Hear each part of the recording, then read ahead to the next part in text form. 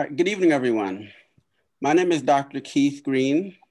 I'm the Director of Africana Studies here at Rutgers Camden, and it's my distinct pleasure to welcome you to our Black History Month 2021 kickoff. Now, after the year that we've had last year, it's no given that we would have had a Black History Month this year and in the shape that it's actually in. So I'm really excited that we can come together to honor the history, the experiences of people of African descent in the US and abroad together this evening.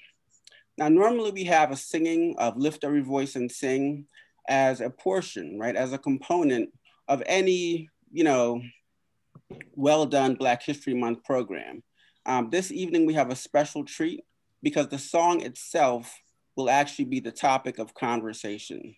And so I myself am super excited to simply have a full evening to talk about the history, the ways in which this song has been passed down from generation to generation, and even to think about its digital and electronic forms.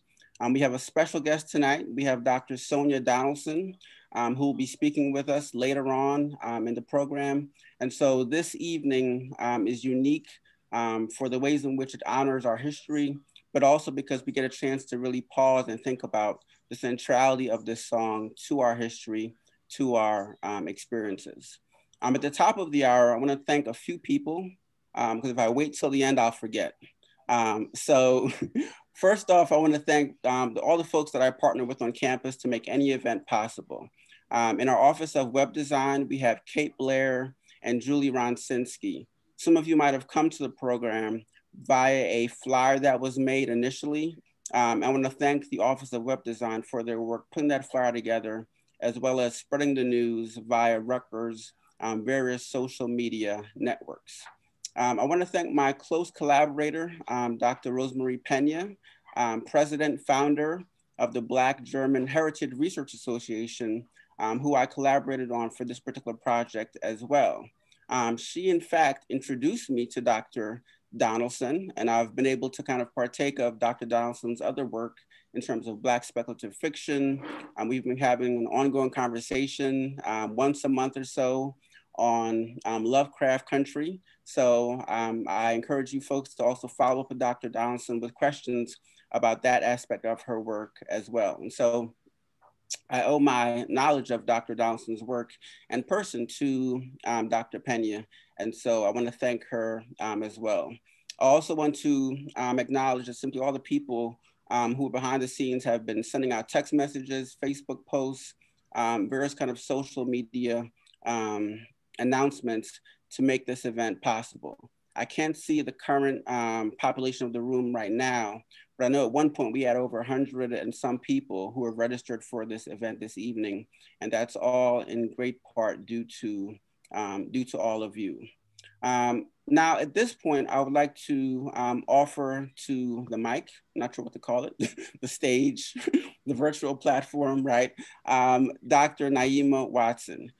She is Vice Chancellor of Diversity, Inclusion, and Civic Engagement. And she's been a longtime partner of Africana Studies.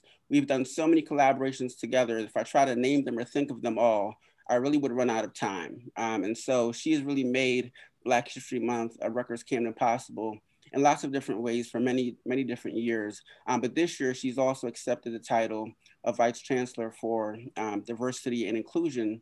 And we appreciate her support of the program, as well as being here to offer a few remarks. So Dr. Watson, if you would, please, the mic is yours. Thank you. Thank you. Good evening, everyone. And thank you so much for being here tonight. And a special thanks to Keith Green for his tireless efforts and leadership of the Africana Studies program. He is always a colleague I call on professionally and personally. So thank you so much for all that you do. And I just want to offer up a few remarks in my own thinking about Black History Month this month. As a society, we're at a tipping point as it relates to Black people, the lives we lead, the experiences we have, and how Black history will be celebrated in the future based on what we've experienced, especially this past year. For decades, this month has been a place where as a nation, we celebrate and acknowledge the history and achievements of Black Americans, but this year is different. We are in the grips of a pandemic that is disproportionately impacting every aspect of the lives of Black people, oftentimes in the worst possible ways.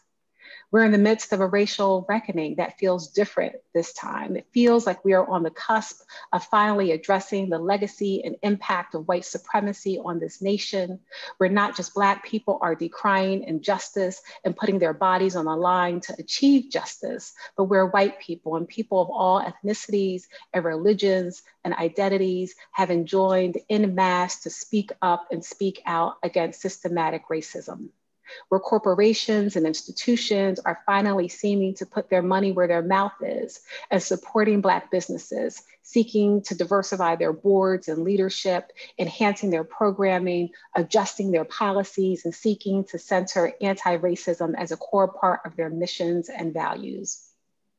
It is my deepest hope that this work is not merely performative, that the statements of solidarity that we have seen and the dollars invested lead to measurable change and far-reaching and long-term impact. That when we all get vaccinated, and we all must get vaccinated, that on the other side of this pandemic, when people can move freely and are not stuck in their homes and are back to living some semblance of a normal life, that the struggle for racial justice isn't just tossed aside like our discarded face mask, where the memory of the pandemic will remain with you like, whew, that was a rough time, but now it's over. The road to justice is long, and we must remember this moment and keep moving forward. Yes, it is important to have a month that acknowledges and celebrates and makes visible how Black history is American history. But I want everyone to honor this month by acknowledging, supporting, celebrating, including, and making equitable the histories, experiences, and lives of Black people all the time, 365. That goes to all of us here at Rutgers University Camden. That goes to anyone who's joined us this evening who's not affiliated with our campus, 365. But for us here at Rutgers, we are about to launch our diversity, equity, and inclusion strategic planning. And my hope is that everyone will participate, sharing with us what works about our university and what has not worked, where we have hurt you, where we have done wrong so that we can make it right, and that we can work together to be a more just and inclusive campus community. But before I go, thank you, Keith, for allowing me to speak for a few minutes. But thank you so much to Dr. Donaldson for being here today. I was sharing stories of how I love singing the Black National Anthem. I fondly remember and warmly remember singing this as a kid, learning this in elementary school and singing it all throughout my formative years, but then it just stops. And so I'm so happy that we have Dr. Donaldson here to take us through the history, the interpretations of it, and to also spend a moment kind of singing it together. So thank you, Keith. Thank you, everyone. Enjoy the conversation this evening. Thank you so much, Naima, for those timely remarks. Really, I think that you've said it best in terms of thinking about the other side of the pandemic, right? And so we have to carry the lessons with us. And certainly Black History Month is 1 month, 28 days, but Black history is relevant every single day of the year. So thank you so much, Naima, for making that plain, right? As they say in the church, make it plain, right? We thank you for that. So as we've been discussing, Lift Our Voice and Sing is a central song, right, to the Africana experience. And we would be remiss if we did not have an actual singing of the song, even as we discuss it. For me, the song is more than simply lyrics, it's more than simply tone. It's almost a prayer, right? It's almost an invocation. And for me personally, it centers me. It brings me in a right frame of mind when it comes to thinking about the legacy and the beauty of Black people.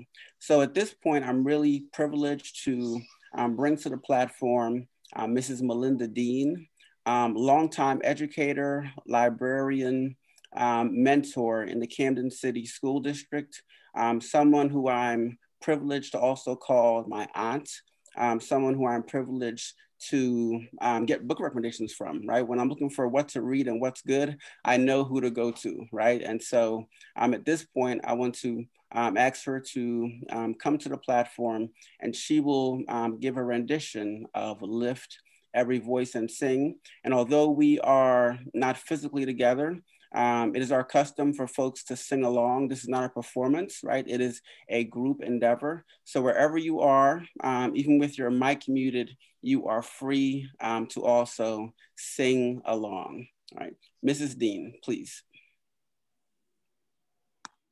Lift every voice and sing till earth and heaven ring.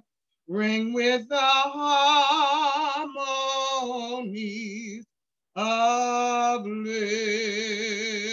liberty. Let our rejoicing rise high as the listening skies. Let it resound loud as the rolling sea. Sing a song full of the faith that the dark past has taught us. Sing a song full of the hope that the present has brought us. Facing the rising sun of our new day begun. Let us march on till victory is won. God of our weary years, God of our silent tears, thou who hast brought us thus far on the way, thou who hast by thy might led us into the light. Keep us forever in the path, we pray. Lest our feet stray from the places, our God, where we met thee. Lest our hearts, drunk with the wine of the world, we forget thee. Shadowed beneath thy hand, lay we forever stand, true to our God, true to our native land.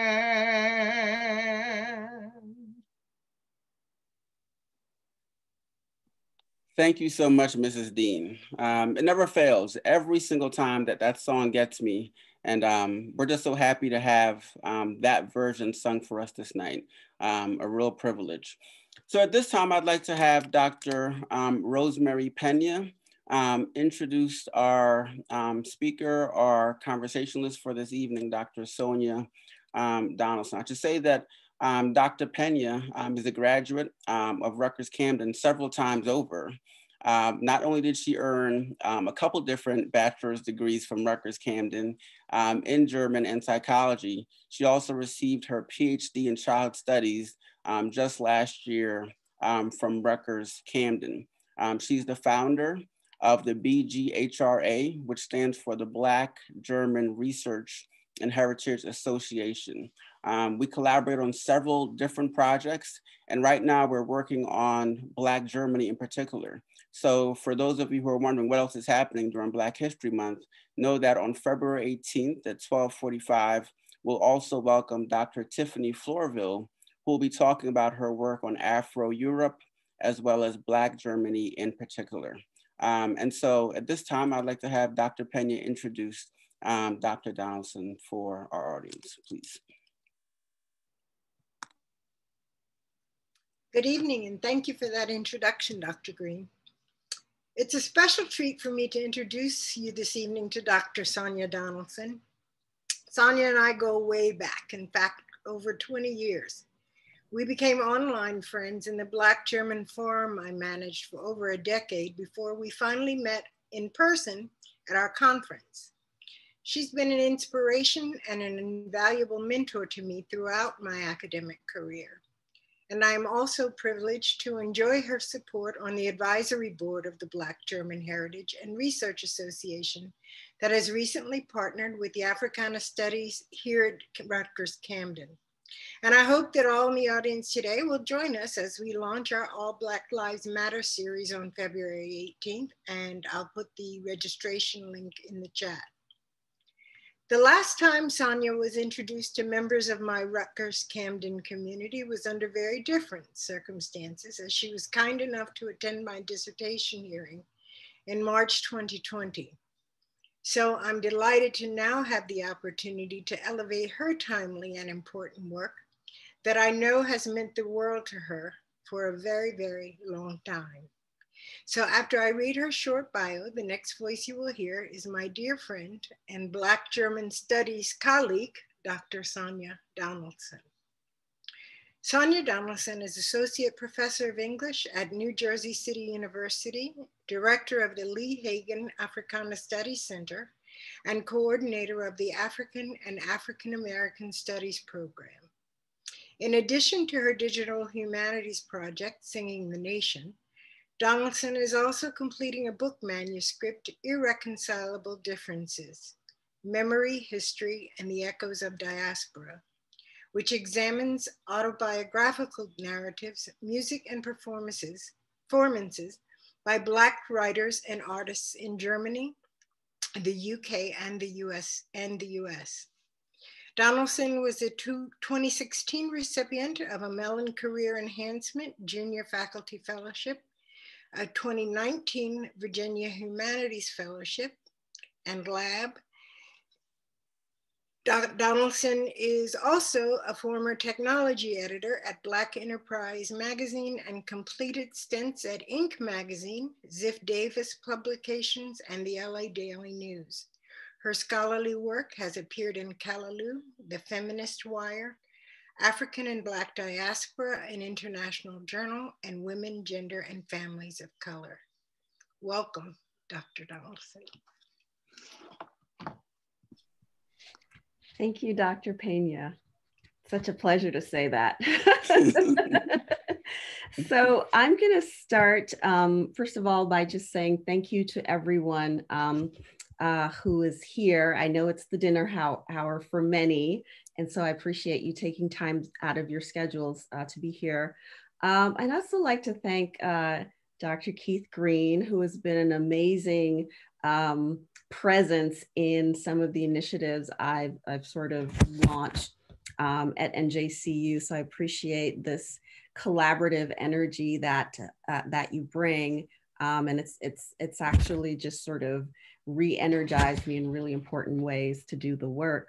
Rosemarie, of course, 20 years and still going, and I'm actually an admirer of yours. You've done tremendous work in launching or being the sort of foundation of a field of study. So I am here doing this work because of you. And I know the labor that has gone into producing what you've produced through BGHRA. So I really appreciate that. And finally, I want to say thank you to the Office of the Vice Chancellor for Diversity, Inclusion, and Civic Engagement, Dr. Watson. Thank you so much for being here. Thank you, Melinda Dean, Ms. Dean, for your beautiful, beautiful rendition of what is probably by now my favorite song. And so often sometimes you hear a song over and over, you don't want to hear it anymore. This is one of those songs that each iteration brings its own meaning and sort of shifts you in really important ways. So thank you for your your beautiful rendition of Lift Every Voice and Sing. As Rosemary mentioned, I received a few fellowships, a couple that have allowed me to advance the project. So part of this work is also included in various iterations in the book project, as well as on the website, which you'll see later. And I also want to say thank you very much to someone's really important to me, and that is Dr. Alex Gill, who's a digital scholarship librarian at Columbia University. And that's all I'm going to say before I get into any more trouble with Alex. And so what I will do this evening is just provide you with an overview of the work around the song. Brief historical sort of overview, not too much. What I hope will happen is that you'll have lots of questions for me. And so we can have a conversation about this work and sort of what it means, not just to me, but for many other people. So I'm going to go ahead and share my screen, if I'm allowed to.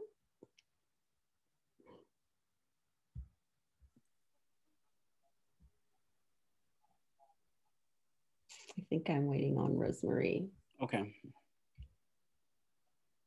Yeah, she might have to activate your share screen tab. Yeah. So this is a digital humanities project that curates and examines mashups and video performances of James Weldon Johnson and James Rosamond Johnson's Lift Every Voice and Sing, also known as the Black National Anthem, the Negro National Hymn, and the Negro National Anthems. Let me just start. There we go. So initially, it was written as a poem that was sort of meant to commemorate Abraham Lincoln's birthday. But James Weldon Johnson and his brother transformed the text to music to later honor Booker T. Washington's visit to the Stanton Institute, where Johnson was the principal. And this is in Jacksonville, Florida.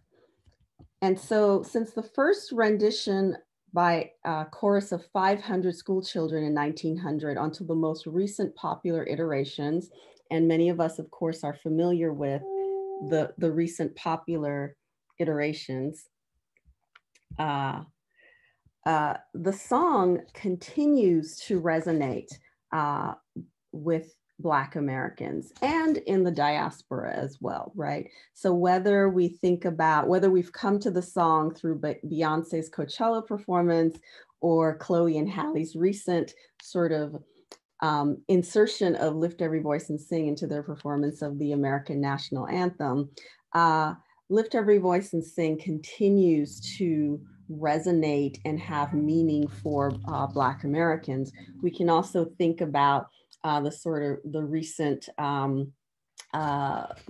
proposed bill by Representative James Clyburn, right, to have Lift Every Voice and Sing become the official anthem of the USA.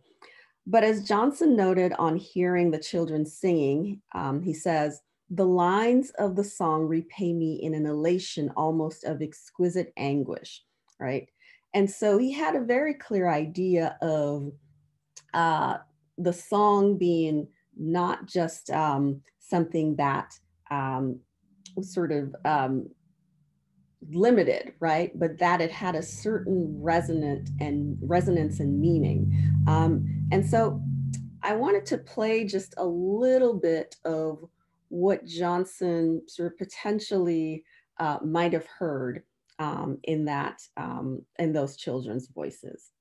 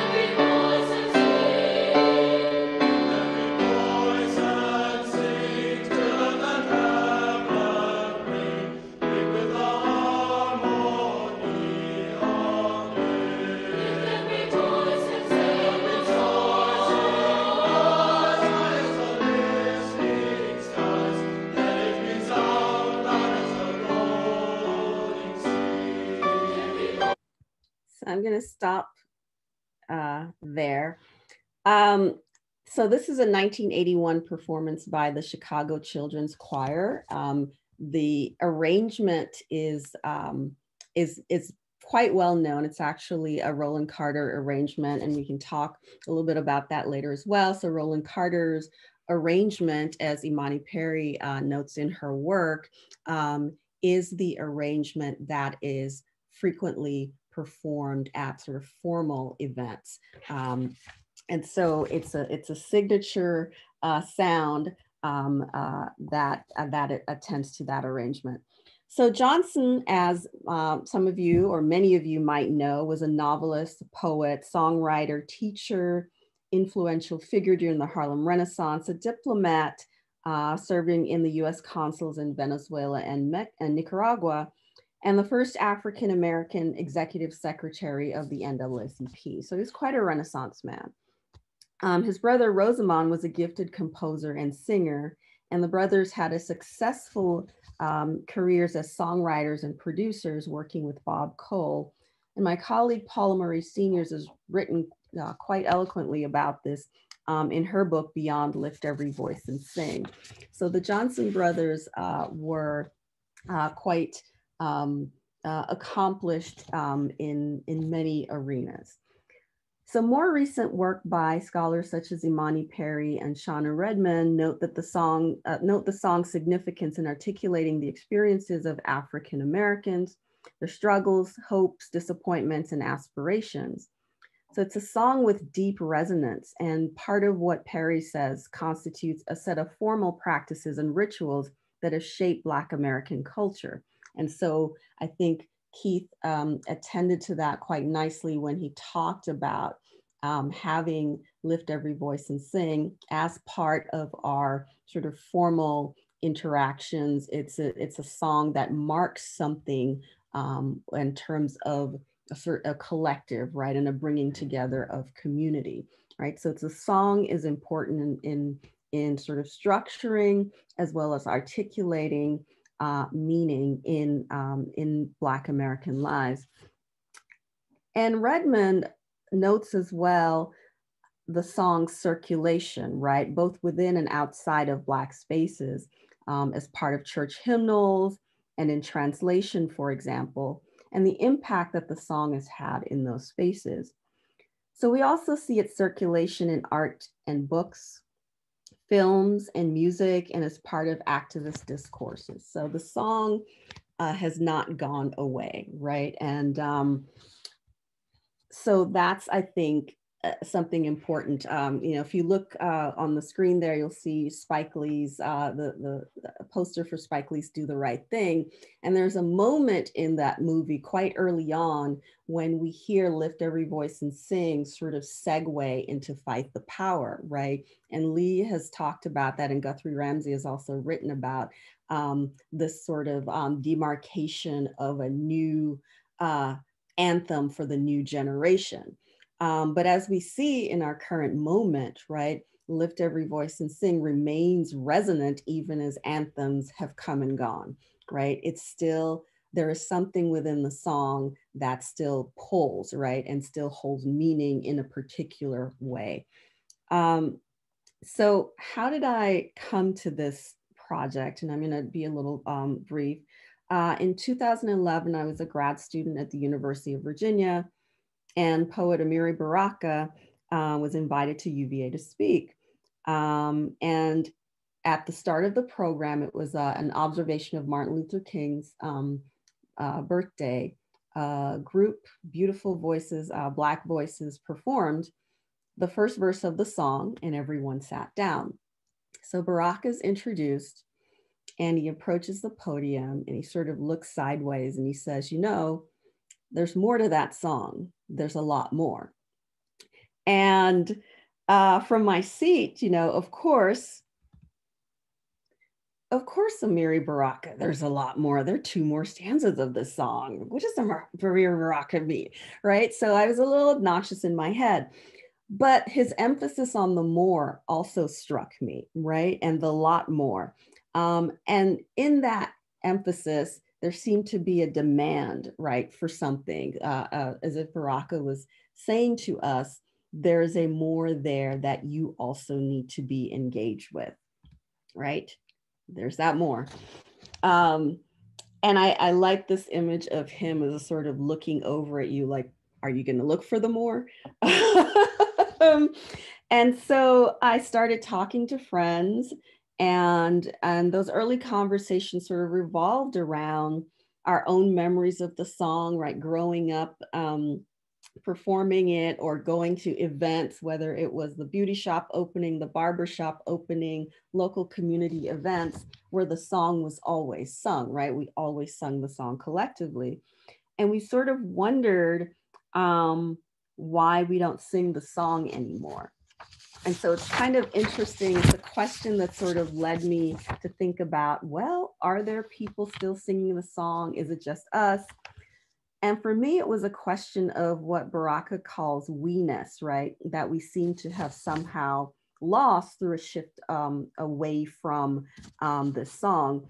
So Baraka describes the song as something that provides us with a map, a diagram, a historic journey that we might draw on for dignity and strength in our daily confrontations with racism. So in this quest for the more, I headed where everyone goes, right? I went to Google. And I started noticing, I initially just looked for performances, right? And started noticing that there were people all over the US and in other places who were actually still singing the song, right? So contrary to our own very sort of insular perspective, the song was still relevant and meaningful to other Black folks, right? And this we-ness is a broad spectrum of people. So each brings their own styles, their reasons for performing and creating videos, their own memories that they attach to those videos, their experiences and their histories to the song. And so although the song is rooted in African-American experiences and cultural practices, it holds resonance for those in the diaspora. So I started to notice that the song wasn't just being sung, and it wasn't just being sung at particular sort of cultural events, that people were actively creating, memorializing, and remembering through the song. So for example, when there are video mashups, what I notice is that there's a narrative in which each video creator sort of charts a path from Africa. So almost always the video begins with a map of Africa, and we get the middle passage and we get transported. And what we see is a sort of arc of history of Black people, of Africans in this country, right? And so because of the time frame, most of the videos end with Obama.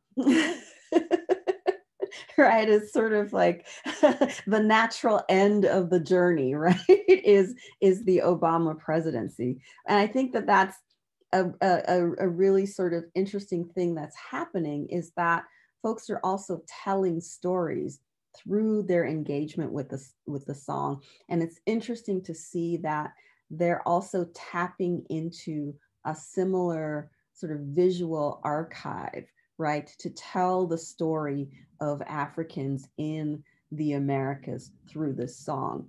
So I think that that's a really sort of important thing to think about with this project. I started thinking about it less as a sort of curiosity and more of taking into account the idea or the reality that people take time, energy, and effort to actually think about what they then create and put in this space, which is YouTube. So this collection that I have consists of around 75 videos. I have quite a bit more videos and even quite more material to go through for the project. So one of I've been sort of calling this the ephemeral archive, right? Because one of the things that we can think about is how we define ephemera, right? As something of no lasting significance. I'm using just dictionary version definition here. Something meant to be discarded, but has now become a collectible. And so the central idea is that ephemera is understood as serving a limited purpose, and they're also temporally and spatially limited, right? They're also fragile and impermanent. So those things lie at the core of how we consider ephemera, right? How we conceive of such objects, that they lose their materiality over time. And then we're threatened with this loss. But I think if we think about ephemera in the way of Toni Morrison's work on rememory, right? That it is a kind of archaeological endeavor, right? That functions as a way of making material, right? Black experiences, making matter out of what has been sort of discarded or disregarded or not made to matter. So how then do we do that with a project like this? And so for me, Morrison and Baraka sort of lie at the core of this project in thinking about both this idea of we-ness and the idea of sort of reconstituting or remaking, recomposing Black life and Black history, right, to make it matter. And I saw this in the sort of very active reconstructions that are taking place through these videos. So Morrison's work on rememory and on rootedness and the investment in the labor of recovery are really central to my approach here. This idea then is that the history is never lost, right? We can't, what we can recover, what that looks like, right? Reconstituted. So Morrison makes a distinction between sort of fact and truth. And so what we are sort of endeavoring to uncover, right, is truth. It's the truth of Black life and Black histories. And so the fact that Morrison sort of delineates that, for me, was an important thing to think about how we develop, or how I develop this project from ephemera, right? So this is where minimal computing comes in.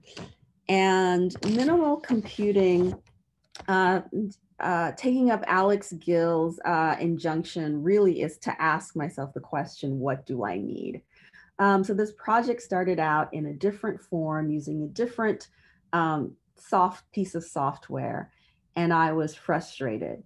And so simply answering the question, what do I need, sort of eliminated a lot of the angst of doing digital work for me. It wasn't what do I want. Of course, if you ask someone what they want, they're going to say they want the bells and the whistles and they want the things to move and they want to be interactive. But it was more about asking, what does the visitor or viewer need to see or hear or access or know and understand?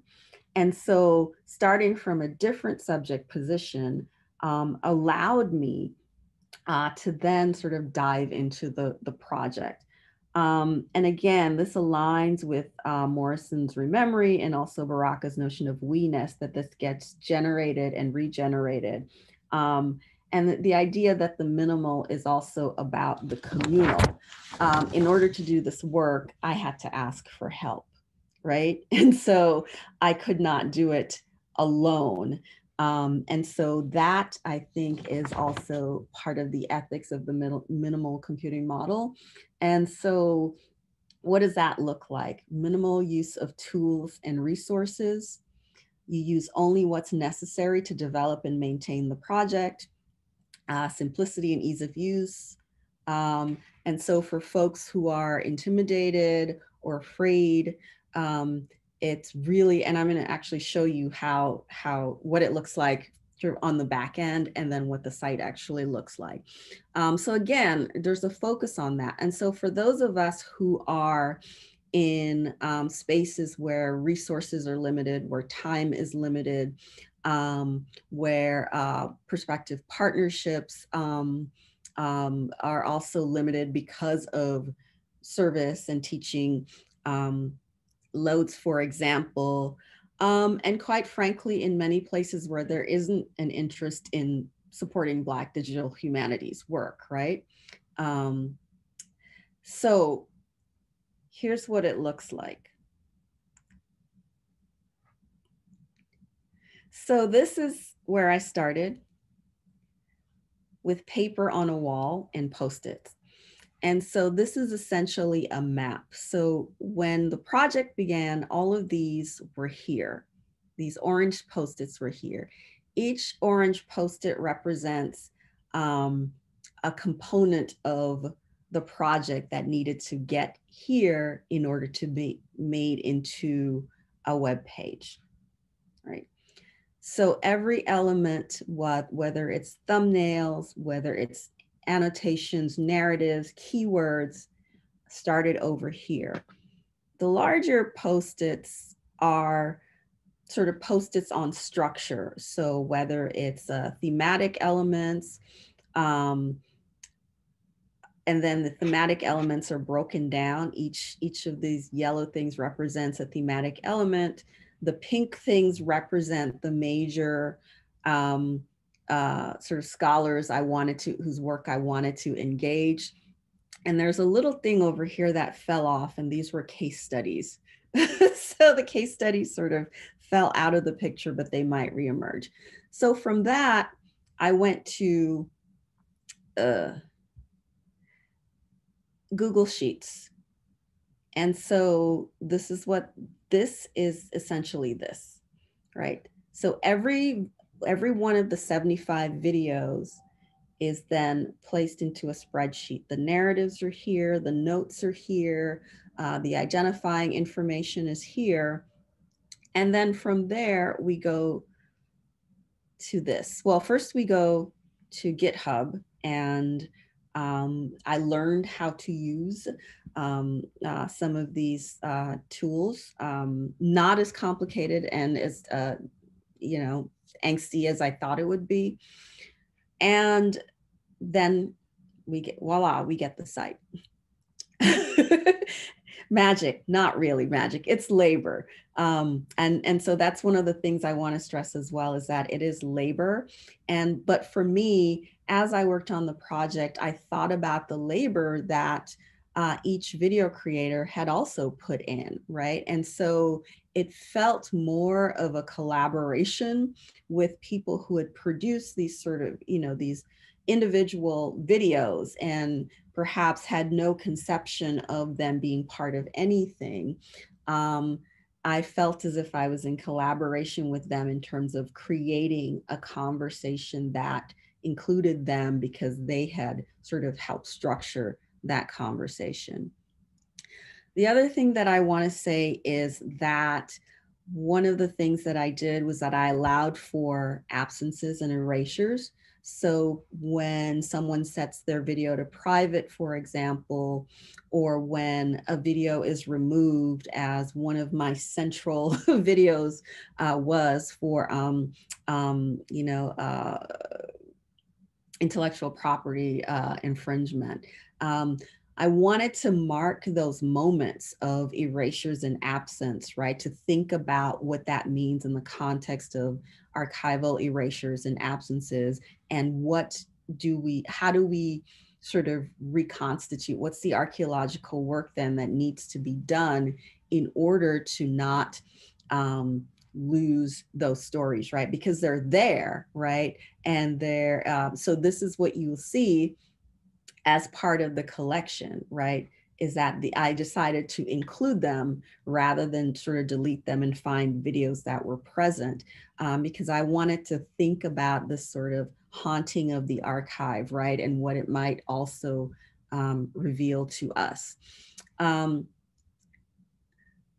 So I came across Paul Beatty's The Sellout, which is a book I love. But there's a moment where he says, you know, history isn't the paper it's printed on, it's memory, and memory's time, emotions, and song, right? History is the things that stay with you. And I keep thinking about how apropos that is for Lift Every Voice and Sing, right? It is the thing that stays with us. Many anthems have come and gone, right? Whether it's, you know, Say It Loud, I'm Black and I'm Proud, Fight the Power, you know, or any other, you know, Kendrick Lamar's All Right, or Hell You Talking About, or any other, right? There's a kind of resistance to erasure in this song that I think we can sort of dig a little bit deeper into. So I'm going to stop sharing and show you just what the site looks like, right? Stop sharing this and then go to the site itself.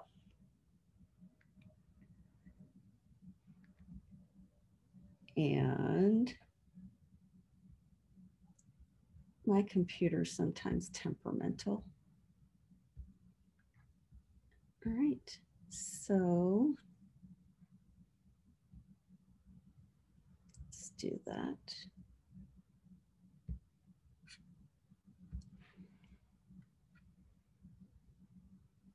So this is what it looks like. The welcome page. I'm going to skip ahead and go to the collection itself. And I tried to include a sort of really sort of wide variety. So I didn't limit the collection to celebrity performances, for example, or any such thing. I wanted everything from the sort of 30-second let me just sing a couple of lines, to the video mashup, to full-on productions. There's a sign language version of the song as well. So I thought it was really important to have a variety of performances that really speak to this you know, what is that sort of at the heart of the project, right? Which is the song's resonance and meaning in our lives. So this is what the collection looks like. It's a series of thumbnails. If you hover, each thumbnail is a performance. You can click on it and Take it. I've raised Cain. You can scroll through.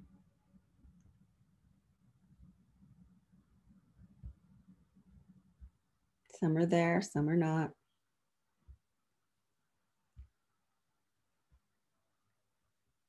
You can also search. And so let's do MLK. And so part of what happens when you search, videos start to become associated with each other, right?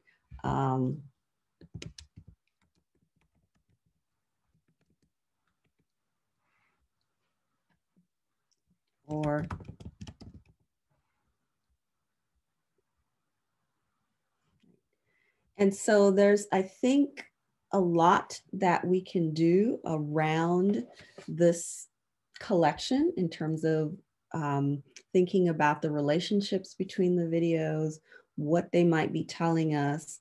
I'm really interested in the mashups themselves and how people are thinking about sort of American history writ large and African American history as well.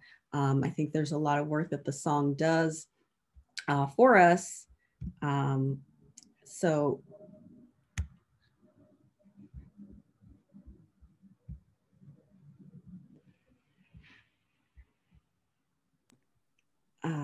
Sorry, it's lost my screen. Yeah, so so that is the collection itself.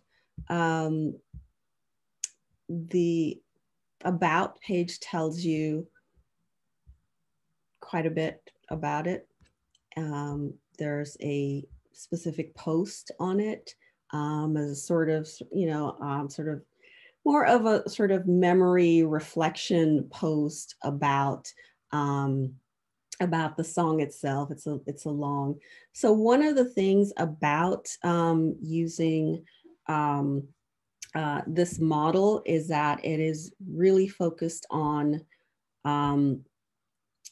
writing and exhibition, right? And so it is meant to engage in those two ways.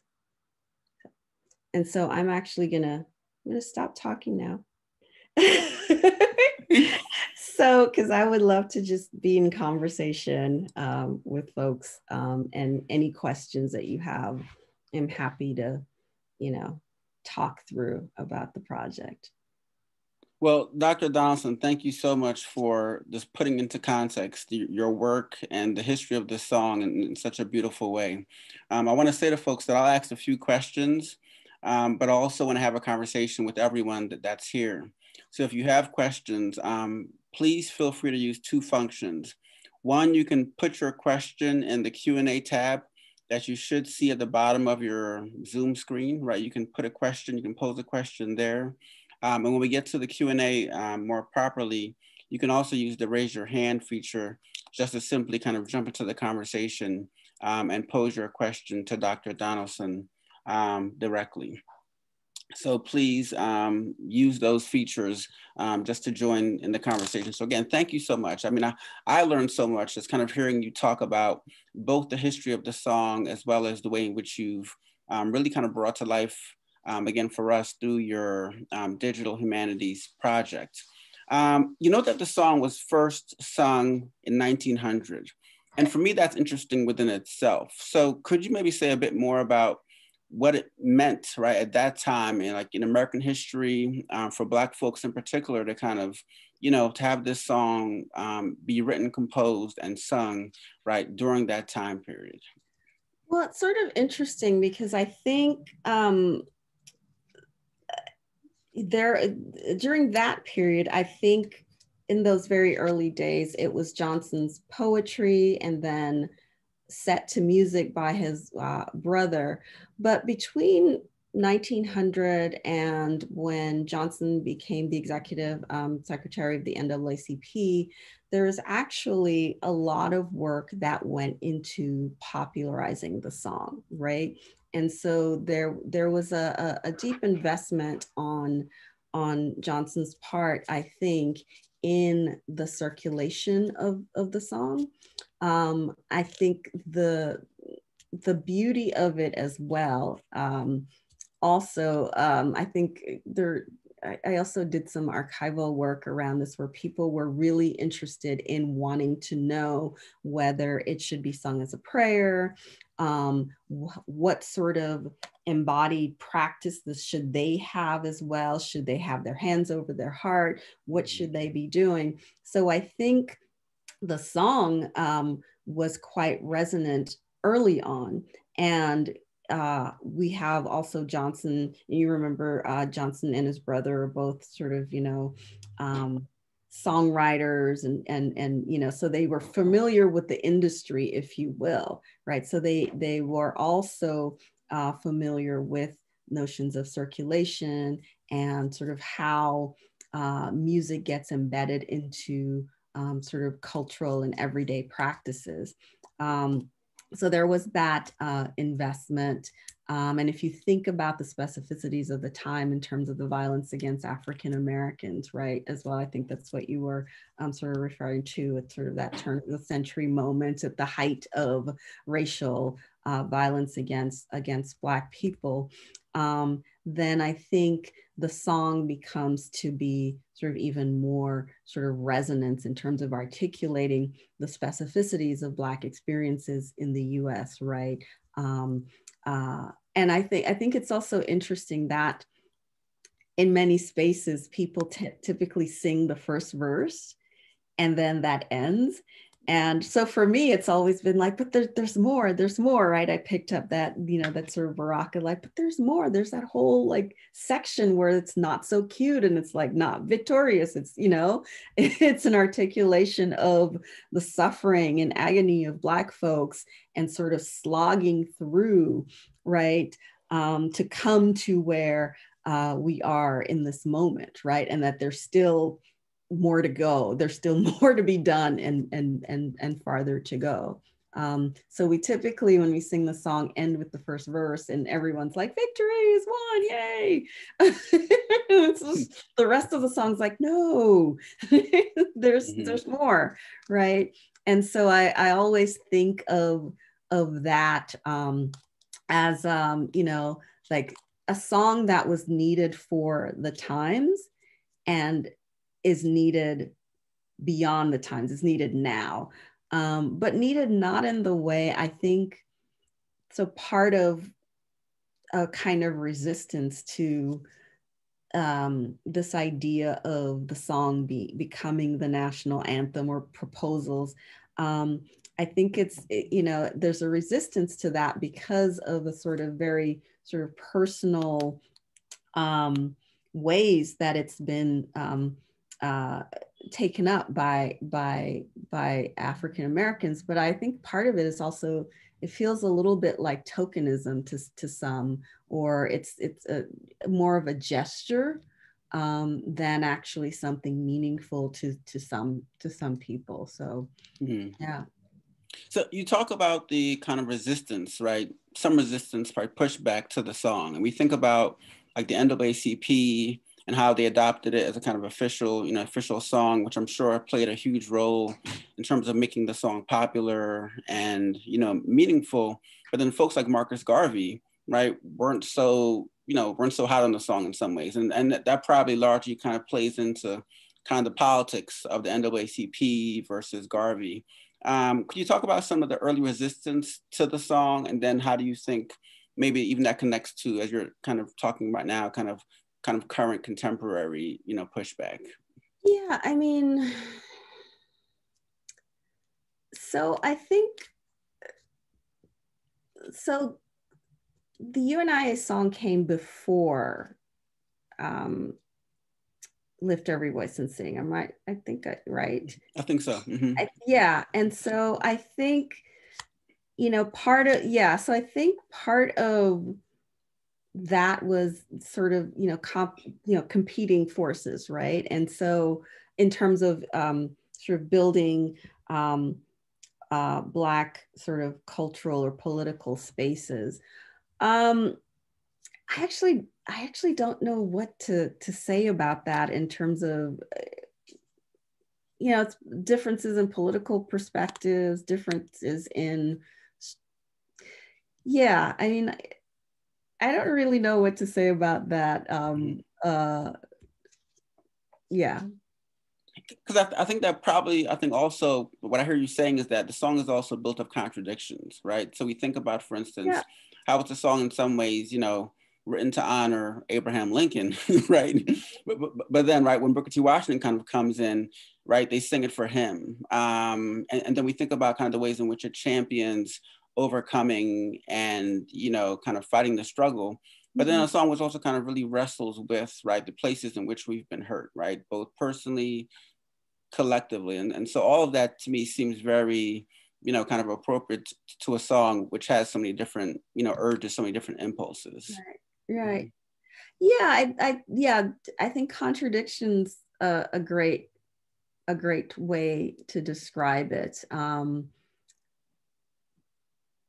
there's an interesting way in which the song is also about claiming a space in this world, in this place, rather than sort of looking elsewhere or back to, right? And so, I mean, I think if we're thinking about the sort of political tensions, then that's part of it in terms of how the song orients you to place and what that means in terms of sort of your larger politics about who you are as a Black person and where you belong. So definitely in Lift Every Voice and Sing, there is a claiming of this American space as a space for Black people because of, as you noted, the labor and the sort of, you know, the blood, sweat, and tears basically that have been put into making this place, right, what it is, the America that it is. I like that. So in terms of your work with the project, you've really, you know, thought about the ways in which it's sung now and the way it's performed now in terms of, you know, YouTube videos. You can kind of Google any number of renditions, right, of the song. What do you think the migration of Lift Every Voice and Sing from poem to song to kind of, you know, political rallying cry to, right, online, you know, platforms. What do you think that has meant for the meaning of the song, the way in which it kind of resonates? What do you see in terms of patterns of migration there? Big question. So the migration of the song. I think part of what is so appealing to the song, if I'm thinking about the digital space, I think one of the things that the multiple rendition shows is that there is something sort of embedded in the work that allows for it to be taken up in many ways, right? And I think it is a song that is resonant across borders, across boundaries, right? So I think that that's part of it. I also think that, you know, when I started having these conversations with my friends about why don't we sing it anymore, it was a weird kind of sort of like bougie moment, right? Of like, oh, we used to sing this and we've moved away, and you know, now we're all, you know, characters in Boomerang, the movie, because that's how I imagined myself a long time ago. So it was like a weird moment of like, why don't we sing this anymore? And the implications, right, for answering that song is that we had sort of consciously moved away from singing the song, right? We'd consciously sort of moved away from or into spaces where the song was not, you know, sort of a big part of people's lives. I remember having an email conversation with someone and they said, well, we still sing it in the South. And that was an important moment for me to sort of pause and say, okay, so there's something that is happening in terms of sort of my cohort of folks and how we've sort of moved through the world, right? And that's sort of telling in some ways. So what I see happening online in terms of the videos is that people are actively engaged in making these videos. So some of the singers will, you know, post a little note that says, I meant to do this for Martin Luther King's birthday, but things were busy, or, you know, better late than never, here's my videos, right? So there's a way in which they are actively engaged in the sort of signal moments of Black American life, right? And they want to commemorate those moments. And so it's something for us to think about in terms of perhaps a broader sort of cultivation of that.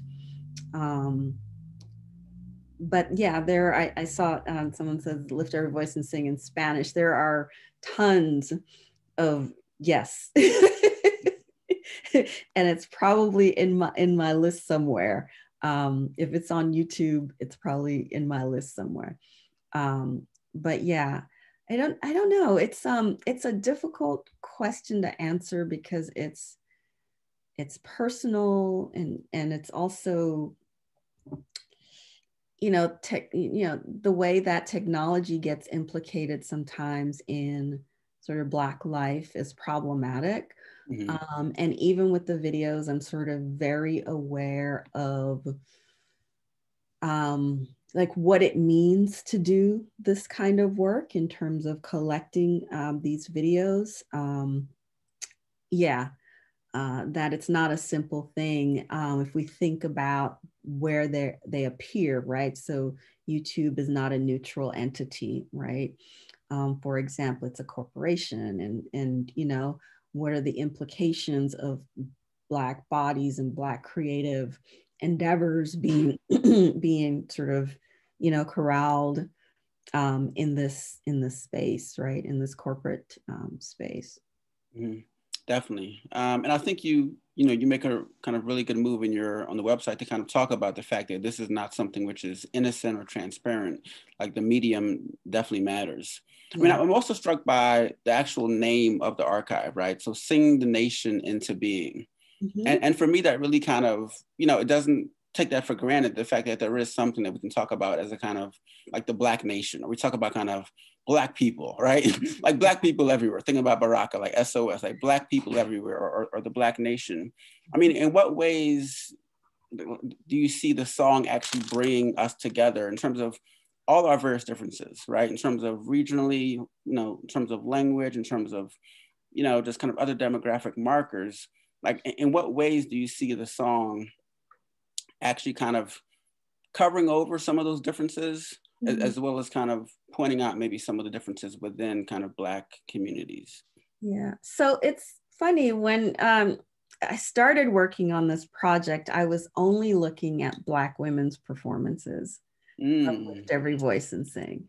And so part of what I was looking at was Farrah Griffin has this essay called When Melindy Sings. And so I was thinking about the context in which Black women are called to sing as a form of healing and as a form of sort of essentially bringing people together during moments of contention. And so that was essentially, and that is still a part of my project, right? These moments when, when there's national crisis and Black women are called in to essentially fix and heal the crisis. So I was really interested in thinking about how singing functioned in that regard, and Lift Every Voice and Sing. So initially I did start by collecting like celebrity performances because I wanted to look at Black women singing. And then that later expanded, but the idea remains, right? That what does it mean to be called in this moment of crisis to fix nation, right? Through singing. And so part of what I look at are the ways in which Black women, when called upon to do the work, actually assert and insert their own set of politics into these performances. So, it's kind of like, you'll get your nation, but here's what I'm getting, right? And that's also, fraught, right? And so part of it was thinking about what is the investment in Black women's labor, right? It is a deep investment in Black women's labor in the service of nation building. And what are the spaces in which Black women can assert their own set of politics, their own demands, right? And get sort of their own sort of satisfaction, whatever that looks like to them, out of this sort of insistent call, right? So even if we think about the sort of most recent NFL performance with Chloe and Halle, right, in which they were called to sing the American National Anthem, well, there's a moment in that singing where the tune actually shifts to Lift Every Voice and Sing, right? So if you listen in at about 1:15 of that performance, you hear Lift Every Voice and Sing embedded in that song. So there are all of these ways in which I think, we're invited to think about not just the singing, but what it means to be called to sing, and singing as a form of labor, and the ways that Black women leverage their that labor, right, for their own purposes. Mm-hmm. I mean, and so what you're saying, especially about the NFL, I mean, really kind of brings that point home. I mean, obviously after the NFL's many sins, I mean, Colin Kaepernick is just simply one. We could talk about concussions and disparity in terms of, you know, Black head coaches and the Rooney Rule and all those things. But certainly, right, the way in which kind of, you know, Black female bodies are kind of called to heal the nation, very much in line with the Mamre tradition. But also, right, so that song was meant to kind of heal, right, in some ways, right, kind of heal the fissures kind of within kind of the audience or within who's watching, right, this very public sport. So that makes a lot of sense to me. I do see a question in the Q&A, and so I just wanted to share, and this is from Ruth Spencer. I understand that there is a move to change the subtitle from the Negro National Anthem to something else. What do you think of this idea? And I'm not sure what the alternatives might be, but I guess thinking about the question of, I mean, we have subtitled it the Negro National Anthem or the Black National Anthem, but certainly that wasn't a part of the original wording. So do you have thoughts on that? No, I mean, I think there are still African Americans who call it the Negro National Anthem, right? And so for them, you know, it is about a particular sort of place in history and historical moment. But no, I don't, I don't, it's, you know, Negro National Anthem, Black National Anthem, I think are all sort of kind of colloquial terms that African Americans have used for lift every voice and sing. So, yeah. I mean, it's a beautiful song. It's a song that's more appropriate for a national anthem, to be honest. But you know, yeah. Yeah. And certainly the discussion of kind of replacing, you know, our current national anthem in terms of the U.S. with something else, right? Lift Every Voice and Sing would certainly rank at the top of my list. America the Beautiful is also a nice song. I don't know. We've been talking about kind of digital humanities, and I wonder for a second if you could just talk about, in the simplest terms possible, how you would define digital humanities. I've invited a few of my students from my Introduction to English Studies course. And in our third unit, we'll be talking about the intersection between text and technology and textuality, right? You know, words and, you know, binary code and so forth. When you say digital humanities, what does that mean to you? I mean, I think we've seen kind of an example of it clearly in your project, but what does that mean? I think for me, it means that, and we always do this, we start with a question. And we start with a humanities-based question. For me, and when I teach my students, and my students do digital projects, and I always tell them the question comes first, the conversation comes first, right? And so digital humanities it is a perspective, it is the use of tools, it's an engagement with tools, it's engagement with ideas around technologies and their implications for the kind of work that we do in the humanities. So in terms of, you know, so it is several things, right? I don't want folks to get sort of run off or scared or intimidated by thinking that they have to be programmers in order to do this kind of work, right? So I think there are lots of ways that you can engage with digital humanities at the level of questioning, right? At the level of thinking about our engagements and interactions and intersections with technologies. And so rather than give you sort of like, digital humanities is X, Y, Z, right? It's really about the questions that we have as scholars of, the humanities, and the ways in which we're thinking through, with, against, and about technologies and its implications and relationships with the work that we do. Mm-hmm. Mm-hmm. And I love that, right? So the question comes first, right? The kind of humanities-based question comes first, right? Why do people love this song? Why has it lasted for all this time? What does it look like now? Mm-hmm. Right. Yeah. So thinking about your archive, what's the next step? I know that you've talked about in the actual site itself about kind of examining comments, what you kind of call the metadata, kind of what comes after. So talk about, if you could, just a little bit about kind of what do you see as the kind of next stage of singing the nation into being? Yeah, so that's the next stage. I want to think about, the data about the data, right? And so so that's part of it. But I also really want to do a memory project. So I feel like the third phase of it opens it up to people, to the public, to say, so I want this to be more public facing, to the public to say, share your memories, right, about Lift Every Voice and Sing. And so one of the reasons I say that is the very first time I presented on the project, when it was in another form, when we got to the Q&A, most of the questions were actually people raising their hands to say, I remember when I sang this in church, or I remember when we sang this here. And it was a really sort of important moment for me, because I had not realized until then sort of the meaning that the song held for so many people.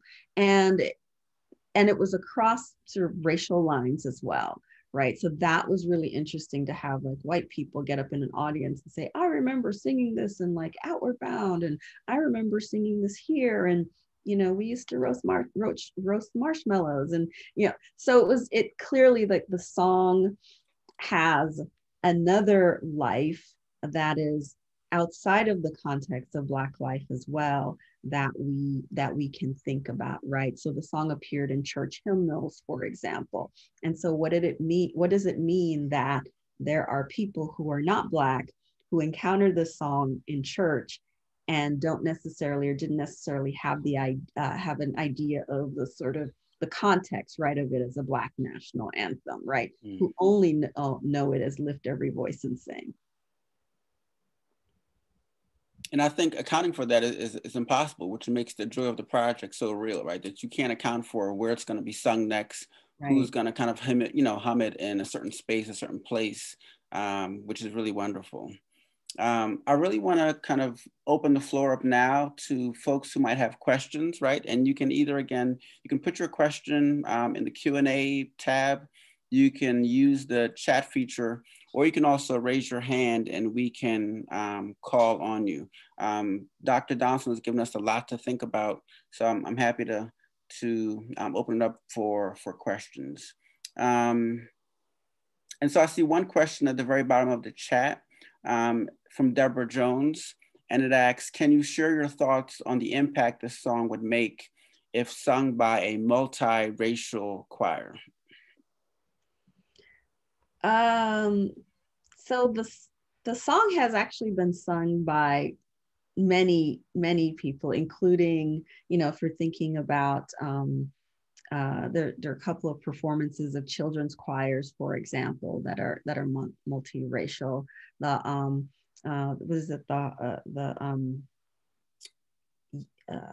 Mormon Tabernacle Choir has also performed it in a performance that was about a reconciliation. So the NAACP participated in that reconciliation program with the Mormon Tabernacle Choir. So there have been many different people performing the song over the years. The song has been performed by Black choirs overseas as well. Some of my favorites are actually the children's choirs when they perform. So yeah, that's part of the history of the song's performance as well. Yeah.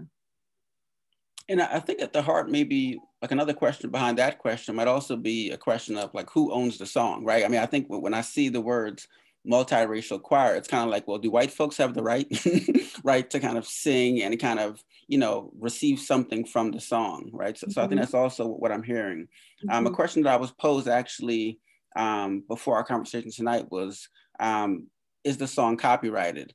I'm assuming it's not because I see it all over and sung by so many, but do you have a sense of kind of the legal status of the song and what that might mean in terms of?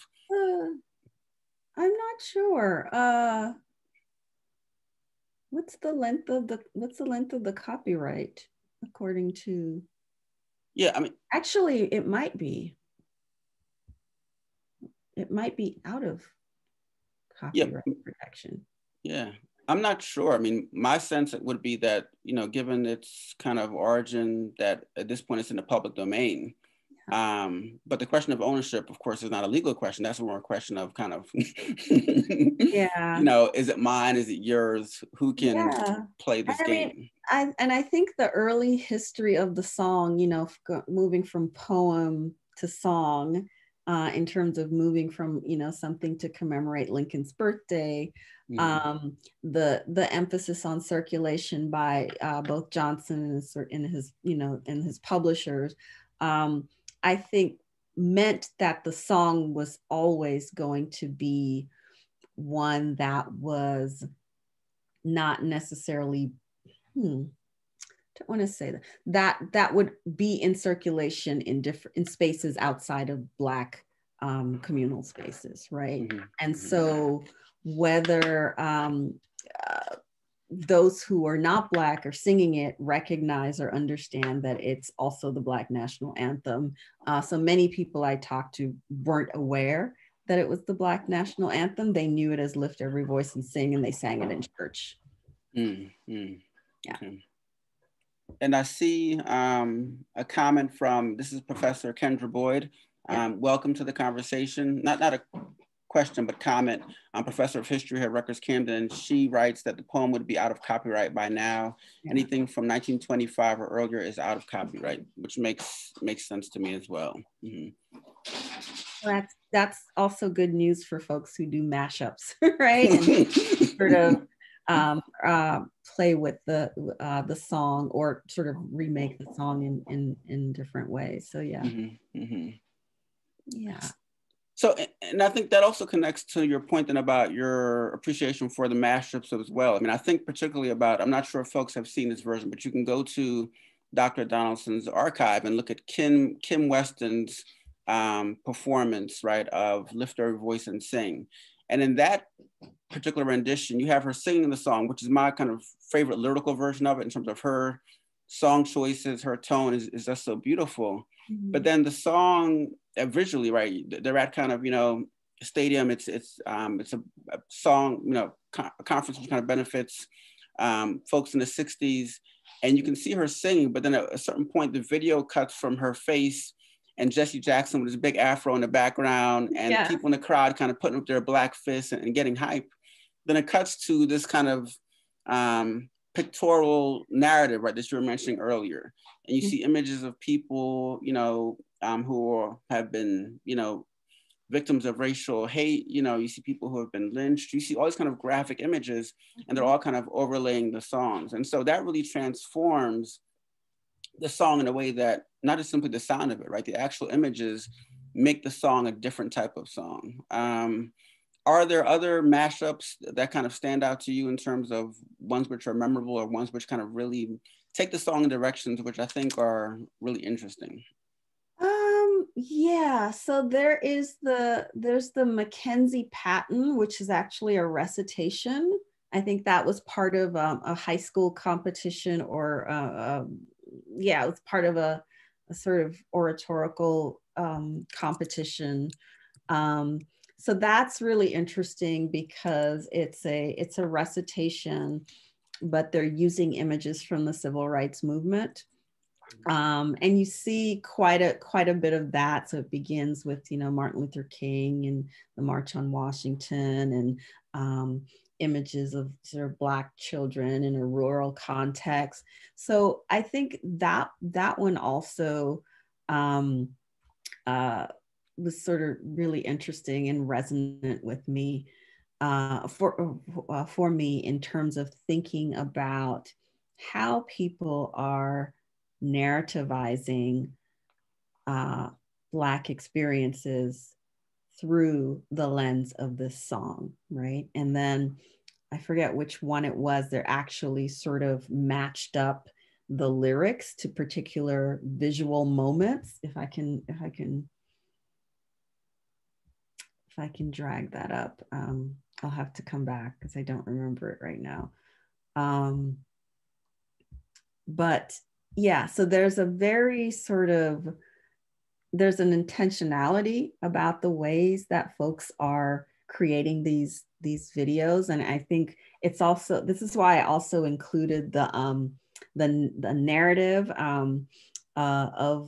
you know, there's like a short narrative about each, but in some of the notes, which I guess you don't have on the page, the notes also that the video creators upload also tell us a story, you know, like, oh, it took me 8 hours to do this and I couldn't get this to work. So that's also, for me, really important and a part of, you know, that process of creation, right? So it wasn't, again, I think for so long, videos and YouTube, especially the sort of the way that the ease of use sort of engendered, you know, or fostered this sort of individual creativity, was also kind of seen as a sort of, well, they're not quality or they don't have a particular value necessarily because it's just some random kid in his grandmother's bathroom singing Lift Every Voice and Sing.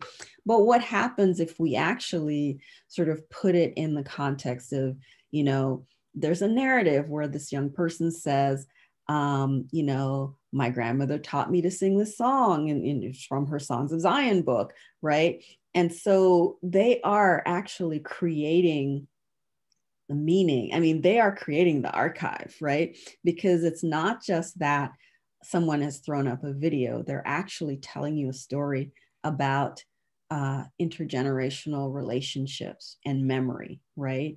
Mm-hmm. That's really, really important. So once I started to look sort of closer and not just sort of someone performing, but also to think about what is the story that they're telling? What are they incorporating in their mashups, right? They're telling us something about their own relationship to Blackness and to nation that I think is really important to recognize, you know, in a collection or any other way. So. Mm-hmm, mm-hmm. And we've been talking about kind of collaboration in terms of how, you know, the poem becomes a song and the song, you know, gets music and all these kind of various features of it. And so it makes total sense that even now in the most kind of contemporary versions of it, people are kind of working together to kind of take the song and kind of add images and also kind of in a very democratic way. I mean, despite the kind of corporate nature of kind of Google and YouTube, I mean, what it also does allow, if you can kind of jump over the digital divide, right, is to kind of make it your own, right? And so I think the democratic nature of, you know, possibilities of the web is something which kind of really works nicely with, it would seem, Lift Every Voice and Sing, because it is a song which is about community and collaboration.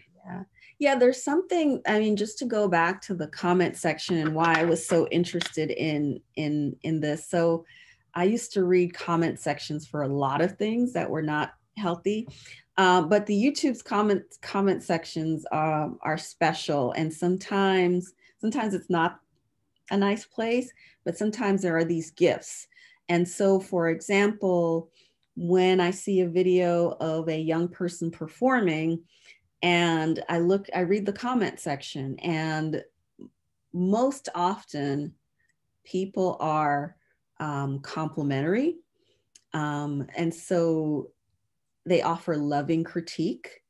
They share information, right? So part of the reason that I know what a Roland Carter arrangement is because I read the comment section on performances, and they'll say, oh, that's a Roland Carter, arrangement. I remember when I was in this choir, in 1992, and we performed here. And it's the comments actually open up an entire sort of historical world, right?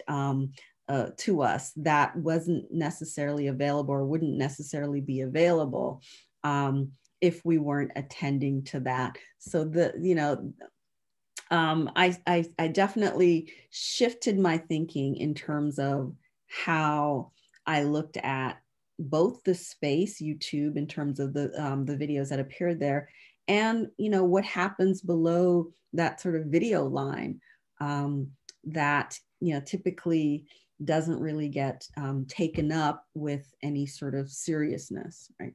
Mm-hmm. And of course, it kind of also just blends with the call and response, which is typical, right? Characteristic of, African-American cultural production. So it makes total sense to kind of go, right, in that direction. Yeah. Well, thank you so much for sharing so much of your work and your time. I'd like to just kind of open it up for any last final questions for Dr. Donaldson. We're at 2 minutes over the 7:30 marker. Right, time flies when you're having a good conversation. But anybody else who might have a question or a comment for Dr. Donaldson, please do so now. I also want to just give you an opportunity to kind of plug some things which are happening at New Jersey City University. I know we have a keynote coming up, a Black History Month keynote. You might want to say a bit about that, as well as kind of other projects that you're working on. Sure. We have on Friday at noon, we have Dr. Daryl Scott, who's a professor of history at Howard University, who will be giving our Black History Month keynote.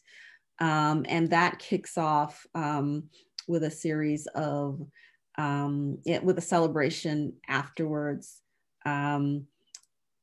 We also are doing our Lovecraft Country conversations on the 19th. And I think this time around, we're probably going to be looking at the American GI in South Korea. Think about that part of history. There are lots of other things happening that I'm sure I'm forgetting, but there's a calendar, there's a handy calendar that we can post, I guess. Mm-hmm. Wonderful. Well, this year we've been working hard to kind of think about the ways that we can partner together, not simply kind of have our separate programs. And so we're very happy to support the programming at NJCU. And we thank you so much for being here this evening. I see lots of comments coming up in the chat box, thanking you for being here and for sharing your expertise and knowledge. And so we're so thankful to have you here. And I encourage you all to check out the archive. It's singingthenation.com, right? Is that correct? Yes, right? singingthenation.com. Yeah, so check out the archive. And then you can follow up with questions to Dr. Donaldson directly. I want to thank also all of you for being here. I see lots of folks from Lawnside Historical Society. I see folks from Ghanaian Association of South Jersey. I see folks just from our church family, from just all over the place who've just come. NAACP, of course, well represented here in Rutgers, Camden. So thank you all for being here this evening. It's been such a fruitful discussion, and we look forward to seeing you at other events that will take place throughout the month. Thanks, Sarah. Wonderful. Thank you. All right. Thank you all.